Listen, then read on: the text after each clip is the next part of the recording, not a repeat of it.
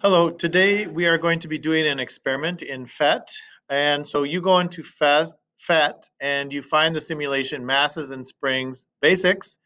And then when you get to this screen, you're going to click on lab so that we can do an experiment. And here's what that page looks like. I'm going to move my face here up to the left. And now we look at this page, and you guys have already thought about this. And there's a lot of things we can do with this spring to find out about energy. We could measure it with a ruler. We could hang a mass from it.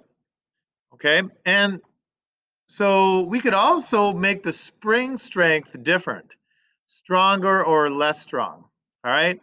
So what you are going to do is you are going to choose a spring strength and you're going to leave it there. So you would call this a one spring strength. That'd be 2, 3, 4, 5. All right, 5 if I move it again. So you're going to label your spring strength and you're just going to leave it there because we aren't going to test that. Okay. Then you're going to set up your ruler to find out how much this will stretch. So I've got my ruler set there. It's ready to measure. Okay.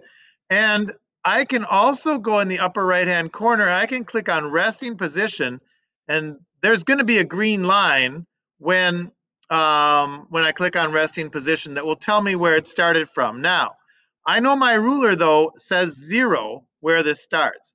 Now I can go ahead and test a mass. So I can go here, and I can measure this mass. I can hang it on the spring, and now it's bouncing up and down and I can't really measure it. So I can go here and I can stop my spring. I can go to the red stop sign and press that.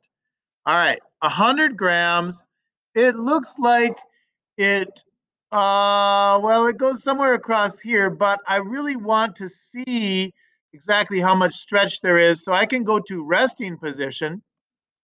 And now I can see how much the green line really came down. And that green line came down to about 14, okay?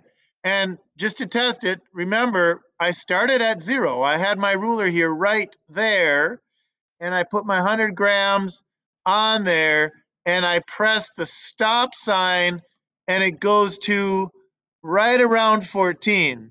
So you're going to record that in your data table, okay? You're going to record, if you did my spring strength, it'd be at 4. And then you would record 100 grams and 14, okay, on this ruler.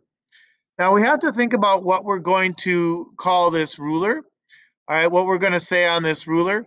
And I'm going to say that we are measuring here in millimeters. Okay, so you're measuring millimeters on the ruler, okay, because it looks like that is a centimeter. So it looks like 14 millimeters on the ruler.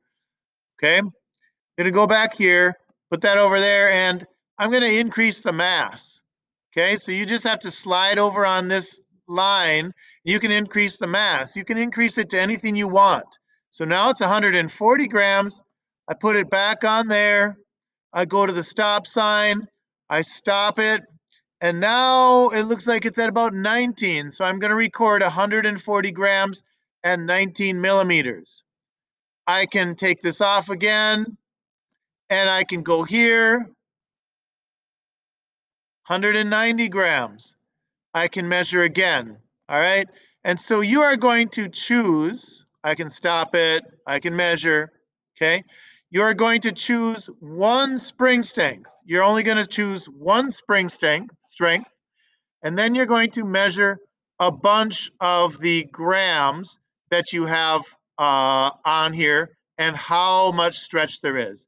And that's going to hopefully help us be able to find how much energy is stored in this spring. Okay, so you're going to measure the mass and you're going to measure the length, put them in a cheat chart, and then later you're going to graph them.